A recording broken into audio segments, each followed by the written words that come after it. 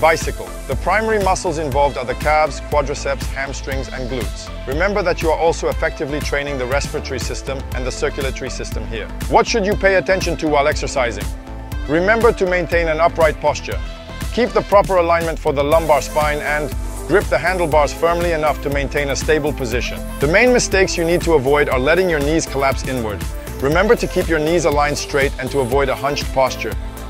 It will make it difficult for you to breathe, so remember to keep your body upright. Beginners should train on the bike for 5 minutes at a moderate pace.